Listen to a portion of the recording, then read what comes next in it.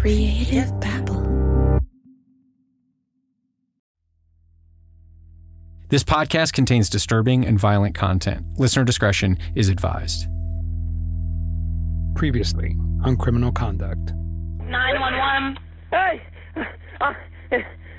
Please get someone to my office. What's going on? Please, my girlfriend, I think she just shot herself in blood everywhere, please. She what? She shot herself.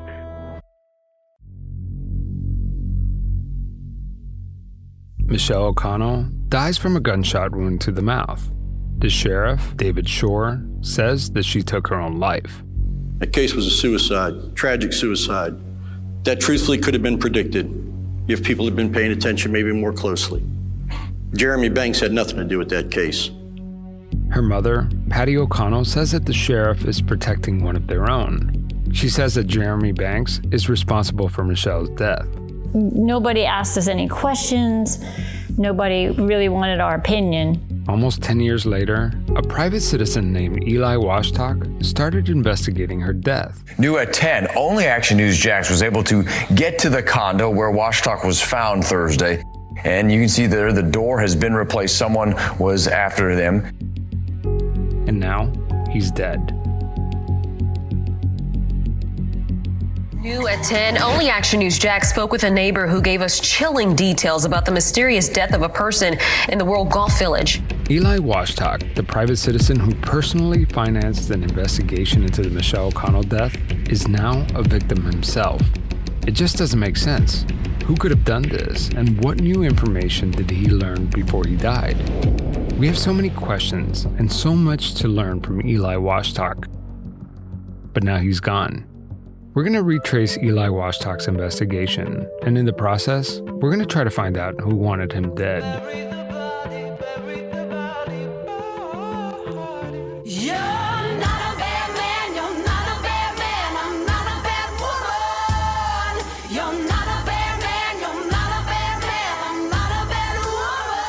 From the creators of Twisted and Pretend, this is Criminal Conduct Season 1, an investigative podcast looking into the death of Michelle O'Connell and the murder of Eli Washtock. Bury the body, bury the body, bury the body, bury the body, bury the body for me.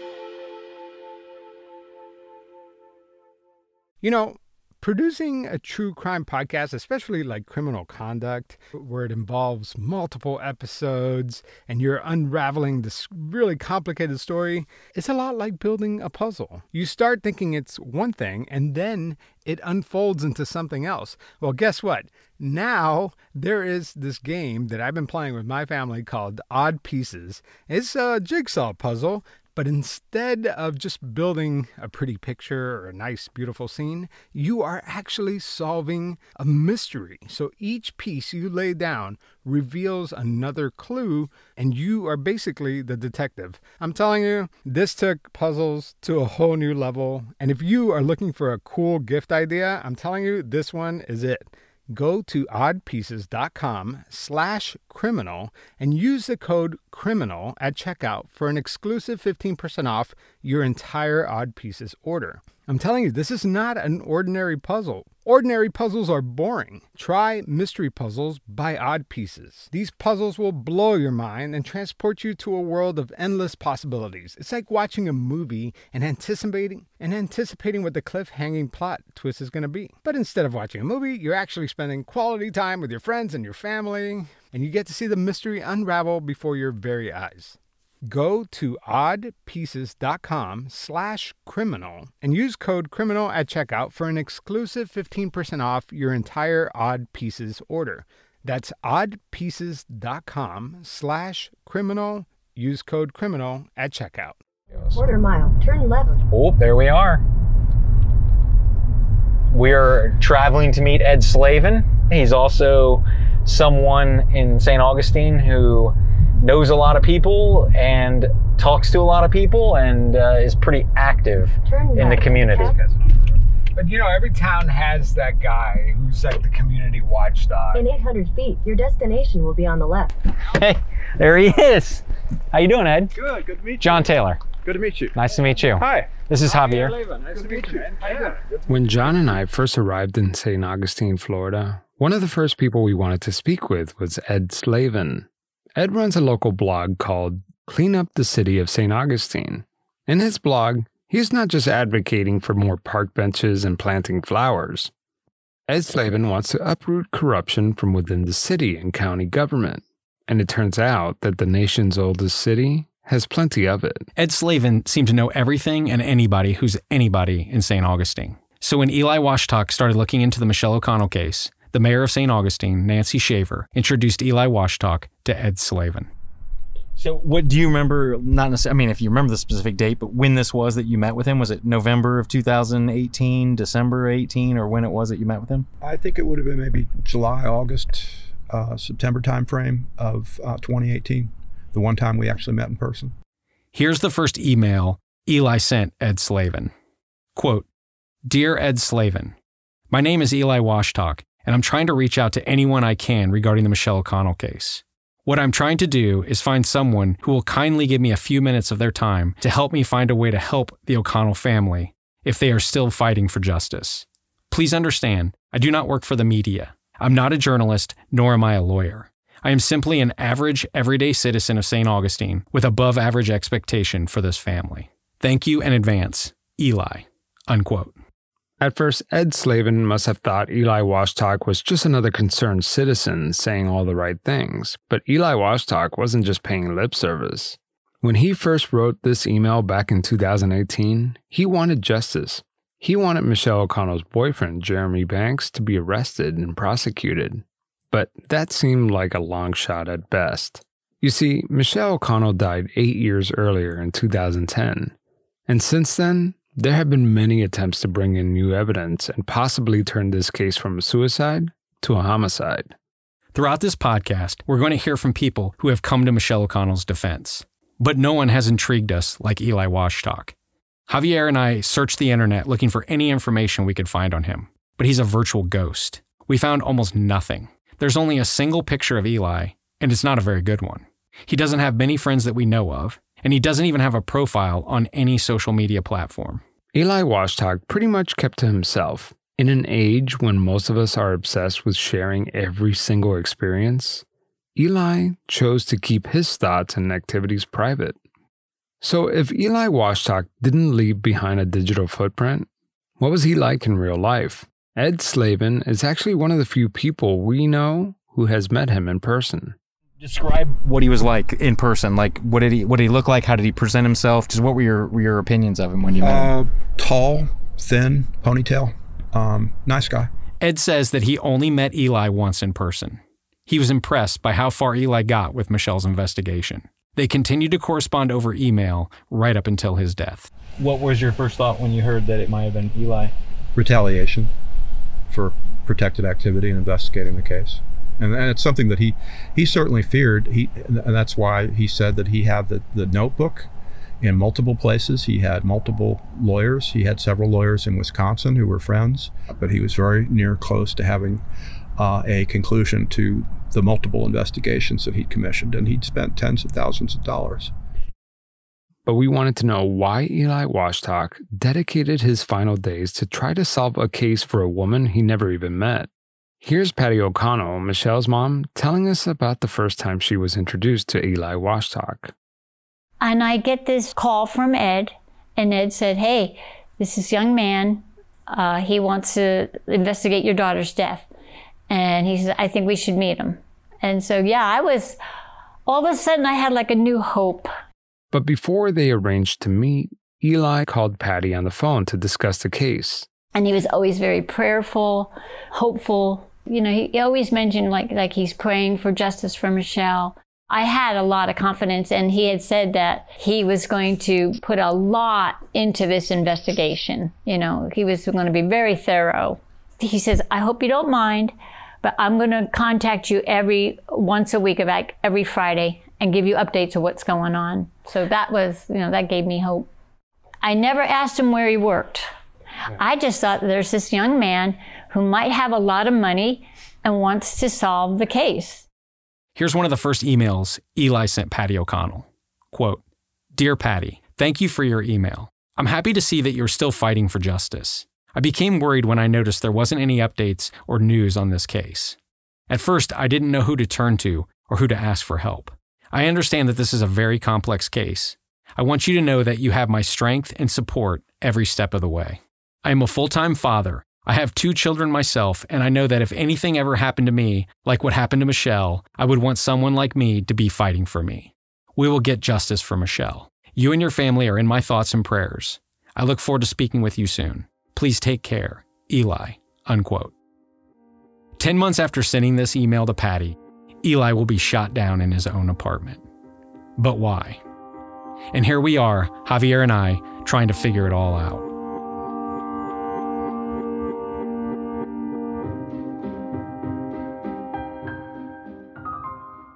For a long time, when we started this project, it felt like the only thing we knew about Eli was that he died. Yeah. We knew nothing about him. No, right? and I still don't know a whole lot. When was the first time that you physically... It's in November. We met at the lawyer's office. We went there November the 9th, 2018. Okay. And I met him there. That was the first time you ever met him? Yeah, it was the first time I ever met him. He's tall and slender, and he wore his hair pulled back really tight, like in the hippie days, you know.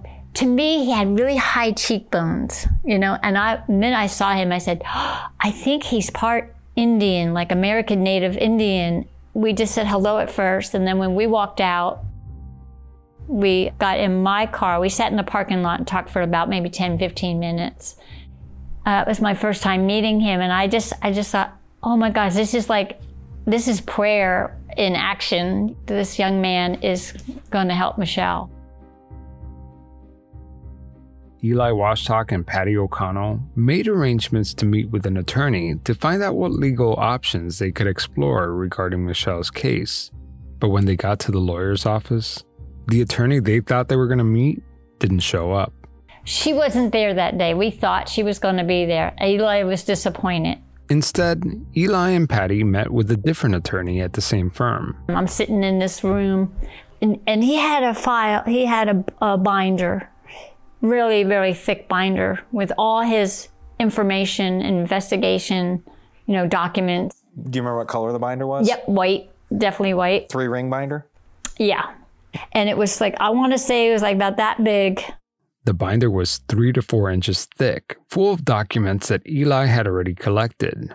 The attorney told Eli and Patty that the political environment in the state of Florida just wasn't in their favor, and now wasn't a good time to pursue this case. But she offered to keep the evidence Eli had collected in his binder. And like she had asked, well, I'll keep the binder. And he, no, I'm taking it. So we get back in the car and he said, I had $3,000 I was just going to give her. I could tell even Eli, having that much money on him, was a little bit shaky. Patty O'Connell tells us that Eli was very protective of this binder. He kept it safe at all times. Eli had explained to me that he kept everything in a vault at a bank. And that he had actually wanted me to take the key to the vault. But I was like, oh, Eli, I'm so scared. I'm really frightened. I don't want to take the key to the vault. He said, it's all right. That's okay. Because that's where he kept his files on Michelle. Patty never did gain access to Eli's safe deposit box. That means that this binder full of evidence that Eli locked away in a bank is gone. But who has it? Now that Eli Washtock is dead, everything in his possession is in the hands of Putnam County Sheriff's Office, the neighboring county law enforcement entity investigating Eli's death. You know, I feel bad now because I would have had access to that had Putnam County went into the vault and they had a warrant to go to the vault and take Eli's file. So what exactly was in this binder? Patty O'Connell tells us that Eli felt he was on the verge of a breakthrough in Michelle's case. Eli told me the last time I saw him, he says to me, this is a bombshell. When Sheriff Shore gets this is going to really get him upset. But that bombshell never dropped, and Sheriff David Shore is not going to press charges against Jeremy Banks anytime soon. And without any new evidence, there will be no movement on Michelle's death investigation. Eli Washtock's investigation evolved quite dramatically since the first time he emailed Ed Slavin. Eli hired forensic experts, lawyers, and private investigators to follow Jeremy. As a result, Eli felt like he was drawing some unwanted attention. When you met with him, did he, or on the phone, did he ever talk about being concerned about anybody being after him? Yes. What did he say? He said Jeremy Banks ran him off the road. Did he give you any specifics on that incident? Just that he and his son were in a vehicle and that Jeremy Banks ran him off the road. And the reason he knew it was Jeremy Banks is he had Banks under surveillance and he knew the deputy car number that Banks drove at the time. We asked Patty O'Connell if Eli Washtock ever told her he feared for his safety. So I'm curious about that because I've heard about this incident where like Eli was ran off the road with... Yeah, no, he was very like, Jeremy ran me off the road in his patrol car. Was he investigating Jeremy at the time, or was it just one of those things where he just saw him at an intersection? No, he had already been like a few months into the investigation. He had told me he had people watching Jeremy. I think, in my opinion, is Jeremy realized he was being watched. I don't know what part of the road it took place. I don't have all the facts. You know, and I said, Eli, I'm scared for you. And he says, don't worry, I have protection. After Eli's death, Patty asked Eli's son about the car incident with Jeremy Banks. I just asked him, do you remember what day you and your father were run off the road by Jeremy? He says, no, but it's on my dad's phone. So I believe there's evidence out there, but I don't know how to get it. And then there was this report from a neighbor right after Eli Washtock died. A WJAX TV reporter asked Eli's neighbor, Alec Laughlin, if Eli thought he was in danger. He knew that somebody was coming for him, so he rented the place downstairs, didn't tell anybody, let his kids stay there. And he stayed in his regular place. So he knew it was coming. According to the neighbor, Eli rented a condo 2 floors below him for his son to sleep in at night. When the reporter asked Eli's neighbor if he thought that Eli's death had anything to do with the Michelle O'Connell investigation, this is what he had to say. Didn't tell me, didn't tell any neighbors anything like that. But Patty O'Connell believes that Eli had every reason to fear for his family's safety. He knew it was dangerous. I think he was thinking, this is really serious. And I'm getting to the truth of what really happened to Michelle. I think Eli might have been threatened more than I know. I didn't know that this would be so dangerous at first until he told me Jeremy ran him off the road. Then I really got scared. It seems like Eli Washtock lived his final days in a state of paranoia. Why would anyone want to hurt him? Things just weren't adding up. But it turns out that his anxiety and fears were far from fantasy. I mean, someone did want Eli Washtock dead, but who? And when they told me he was killed, my first thought was somebody is protecting Jeremy. I had no question Jeremy would not take a chance. Everyone we've spoken to who was close to Eli believes that his death was connected to the involvement in Michelle O'Connell's death investigation. But they have no way of proving these accusations. Steve Rose, I'm the Director of Law Enforcement for the Putnam County Sheriff's Office. This is Putnam County Sheriff's Office Representative Steve Rose talking to reporters shortly after they discovered Eli's body. Just to reiterate a little bit, is we are here on behalf of a request from the St. Johns County Sheriff's Office to assume an investigation that they started involving a suspicious death. Before we continue, let's explain what's happening here. Eli Washtock died in the same Florida county as Michelle O'Connell, St. Johns County. When St. John's deputies responded to the emergency call around 7:30 a.m. on the morning of January 31st, 2019, they somehow determined that Eli Washtock was looking into Michelle's case. St. Johns County spent nearly 4 hours inside Eli's condo before recusing themselves from the investigation to avoid any possible conflict of interest. St. John's Sheriff's Office turned over Eli's case to neighboring Sheriff's Office, Putnam County. FDLE, the Florida Department of Law Enforcement, also recused themselves from the case because of their prior involvement with the Michelle O'Connell case. So let's go back to the press conference with Putnam County. This is in this person's home. They live there? Yes, sir. Okay. Were they targeted? This time, we don't know that. We heard that they were in fear for their life. Do you know anything about that? Again, this is early in the investigation. At this time, we do not have any witnesses. Who found them? It was actually his son. Do you know how old his son is? He is a juvenile. Is there a threat to the community at all? We don't believe so. So you can't say if you believe it was suicide or a homicide. You're not sure on either side yet. At this point, it's still too early in the investigation. But it seems suspicious. Yes.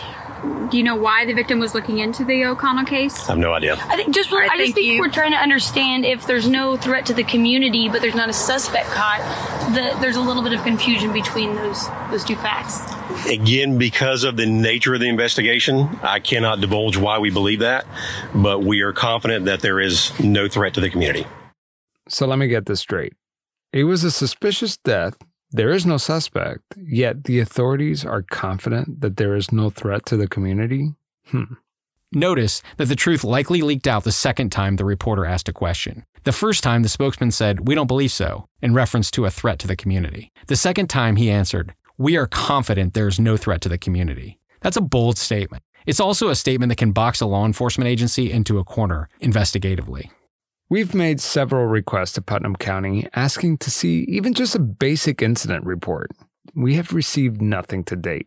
Officially, Putnam County has said very little about Eli Washtock's death investigation. They provided no information about Eli or even the circumstances or nature of his death. They didn't even initially reveal his name. What is the reason they can't give the report out? Because it's an ongoing investigation. And it could go on forever. That's right. As long as they don't consider it closed, it could be that we can't get the information. And no one will ever find out any more facts. Other than doing our own, which is why we need to go out and try to interview the neighbor and try to talk to people. Putnam County didn't say much about Eli's death, but there was one piece of information that they felt was really important to share with the public. And it was about Eli Washtock's gender identity. Well, the information that we have from people that we have talked to is the person does identify as both a male and a female, going by a male name and then also a female name as well. Eli Washtock identified as both male and female? Is this true? And if so, how is this even relevant to the case? We asked Patty O'Connell what she knew about Eli's gender identity. One of the things that threw us off at the beginning of this was that every report about Eli started with the fact that he might be transgender. That really threw us off. Yeah, me too. I mean, that was put out there by the police, though. The very first thing. None of the neighbors that were interviewed that I've looked back, they always said he was a man. Eli Washtock's birth name was Craig Washtock. Court records show that Eli legally changed his name to Ellie Marie Washtock in 2009. Eli is short for Ellie. I believe the police wanted that out there first. Yeah, I see no value in releasing that piece of information other than that it could be seen as inflammatory or demeaning. Because it doesn't do, it provides no context.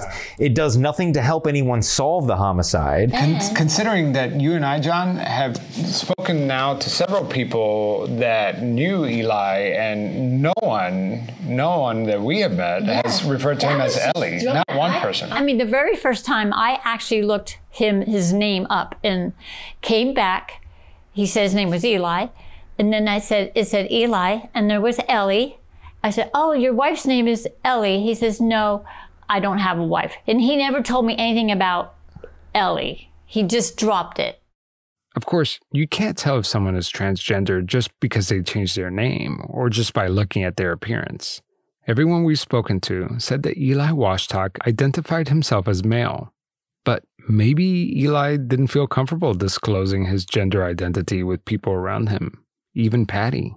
So we reached out to organizations in St. Augustine's LGBTQ community to see if anyone knew of Ellie Marie Washtock. No one had heard of Ellie, Eli, or Craig Washtock.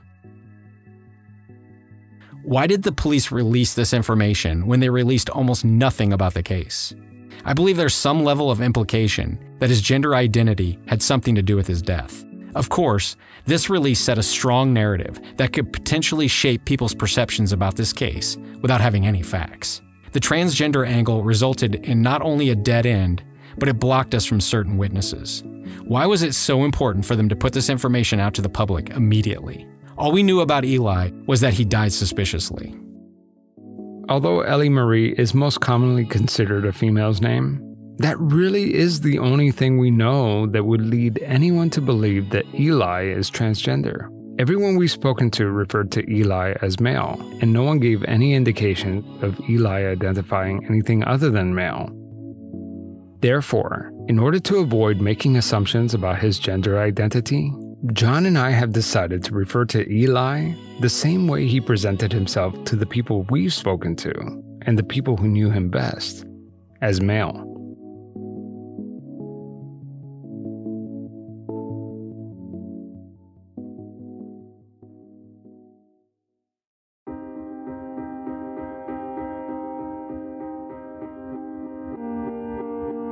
Eli's family held a memorial service and funeral in St. Augustine, Florida.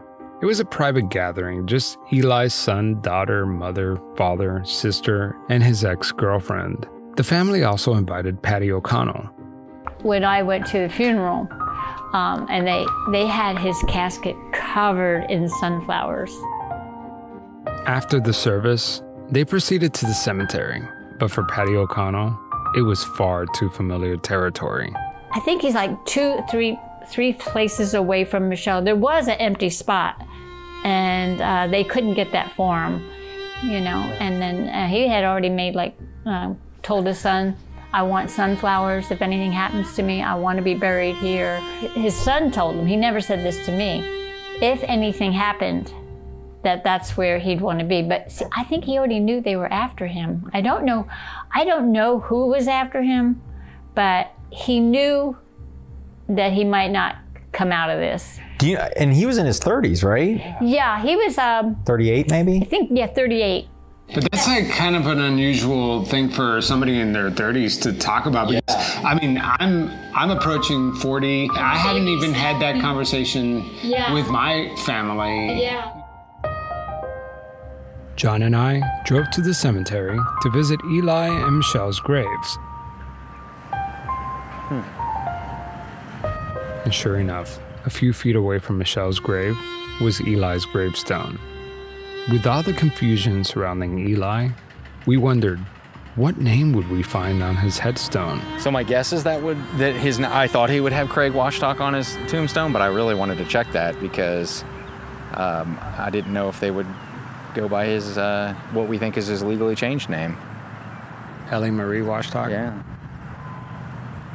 His gravestone read Craig Washtock, with the name Eli written in quotes underneath his birth name. Whoever made the arrangements did not recognize Eli's new legal name.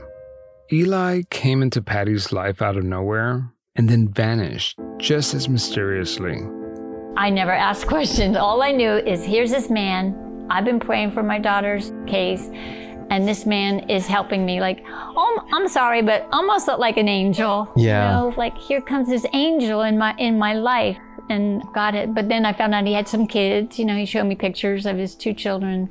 What did he say about his kids? Oh, he loved them. He said these they mean everything to me. There was a time when Eli and his son went to visit Michelle's grave, and it was so dry. It doesn't rain sometimes, and it gets really dry. And then the sprinkler system doesn't reach Michelle's grave. Eli said one time they were gonna go out one day and play football. Him and his son were gonna play football outside, but it was raining. And he said, his son said, well, at least Michelle's grave will get some rain. You know, so, I mean, I thought that, I never forgot that he said that. Yeah. You know, like the son cared about Michelle. Eli Washtock sparked hope in Patty's life. Hope that in Michelle's case, one day justice will be served, but his absence brings fear to her life. And I got so scared from Eli being killed that I had it against that door because I was afraid. I was scared at night to sleep. Patty says that she no longer visits her daughter's grave for fear of being followed. because I thought, When you found out? yeah, I said, because I'm the one that gave Eli the autopsy photos. I said, oh my gosh, he was with me. They have cameras, you know. I said they were probably watching him all this time, even maybe after Jeremy ran him off, you know. So I had no doubt in my mind.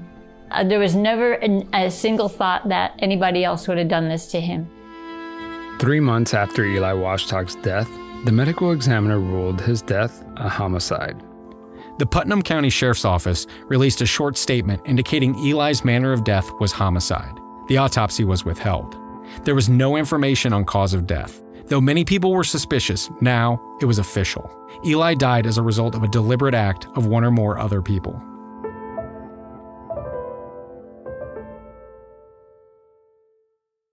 Okay, with this being a murder, we need to recreate the contents of that binder. We have to figure out what explosive evidence Eli supposedly uncovered against Jeremy Banks. So John, do you think that there is a direct link between Eli looking into Michelle's case and his murder? Eli investigated Jeremy Banks. Someone murdered Eli. We have a correlation, but not causation yet. As an investigator, I think it's very unlikely Eli's murder is related to Michelle's case. Possible, but unlikely. You have to start close to the victim and work your way out. Otherwise, you spend too much time chasing theories. Doesn't it seem like everyone just immediately jumped to the obvious conclusions? I mean, it would make a great story, but the idea of these two cases being directly related, it's way down on my list of likely motives and perpetrators behind Eli's murder. Well, if it's not Jeremy, then who? Next time on Criminal Conduct, we're going to take you inside the scene right before Michelle died. When Mark said, I've got a pulse, Jeremy's whole thing, his whole demeanor changes. I went to take him by the arm and walk him out. I smelled the alcohol on him, and he starts pacing out in the driveway and growling. That's all I can say. He sounds like he's growling. He was angry. He just was like, ah. And you're going to hear from Eli Washtock's childhood friends. Yeah, he asked me. There's no doubt in my mind that it's all tied together somehow. What did they know about his unexpected death? The only thing he was doing with his life was investigating this murder, suicide, whatever you want to call it. And all of a sudden, boom, supposedly he's turned up some good stuff and now he's gone. That's next time on Criminal Conduct.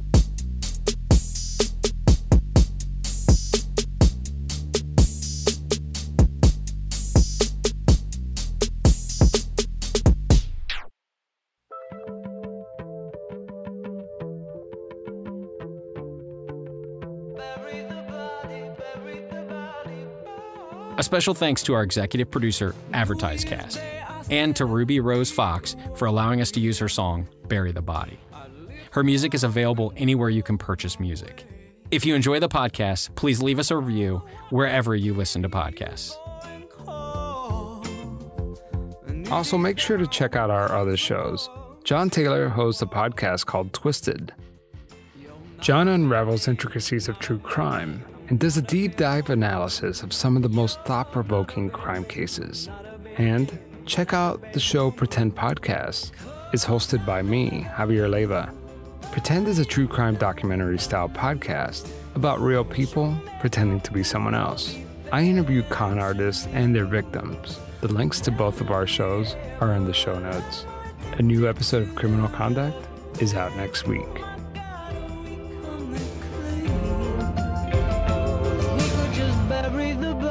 Bury the body. Creative Babble.